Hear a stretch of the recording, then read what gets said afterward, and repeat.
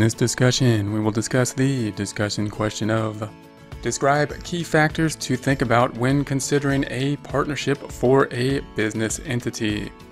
So this is another kind of discussion or essay question which is fairly common but also fairly loaded question. You can go on for quite some time with some question like this. And it goes back to basically comparing, a partnership type of entity to some other type of entity. So oftentimes when looking at the key factors of a partnership type of entity, we may want to compare and contrast them to other types of entities and say, well, why would I be a partnership versus a sole proprietor or a partnership versus a corporation? And you might think, well, you can't be a sole proprietor if you're a partnership. That's not a comparison. But note that oftentimes you have an individual that really is the driving factor that comes up with a business idea, a business plan, and then gets to the point where they need to make a decision about maybe they need capital investments, maybe they need other skills involved, and then they have the question of, well, should I hire someone? Should we have a contractor for someone? Or should we get a partner in the business? And so a sole proprietor could very well be considering those factors. What should I do when I'm expanding? What should I do when I need more help somewhere else? What should I do in those situations? Should I hire someone? Should I have a contractor? Or should I have a partner be involved? And oftentimes it's a capital investment where the big consideration is, should you have a partnership? Because equity interests often will be helpful to gain revenue. So then the question is, should I have a partner or should I get a bank loan? It would be kind of the question between those two. And the driving factors are often going to be, well, obviously when you have a partnership, you've got mutual agency and two people, which basically means two people are involved. Two people are involved in decision making, and two people both in a general partnership have the ability to sign contracts and bind the partnership to those contracts. So in other words, when you have two people or more involved, any of the partners can then bind the other's individuals within the scope of the partnership to contract. And so that's something to just be aware of. It's kind of a bit of a risk that you got to be able to trust your partners because they can bind you into these contracts without necessarily your consent to it. And then you also have the liability issue where there's unlimited liability in a general partnership. That's the same for a sole proprietor, but it's different than some other types of entities.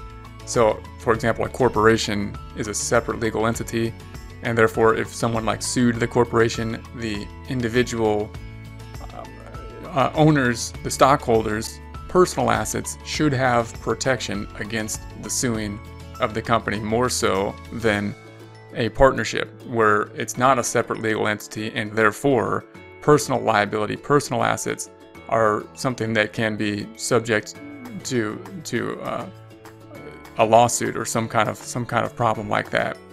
And so there's some issues with that. Note with the liability type of issue, it is possible to incorporate, but that has its pros and cons too, or to have a limited liability type partnership where you have an investor type of partner who isn't actively involved. That may be a way to generate capital as well. Kind of a third way to think about, when that individual owner is trying to think about, should I bring out a new partner or should I take out a loan? A third possibility is to bring in a limited partner, someone who's not involved really with the business, but who has an equity share in the profit of the business. And that limited partner can then have more liability protection. That's the point of having that limited partner. The other fact is that the partnership is not going to be a separate legal entity. That's the benefit. Because it's not a separate legal entity, it doesn't have the benefit of the liability but protection, but it does have the benefit pretty much because of that same factor, separate legal entity, not being a separate legal entity, that it doesn't have double taxation. So that means that all the income from the partnership will then flow through to the partner's 1040s.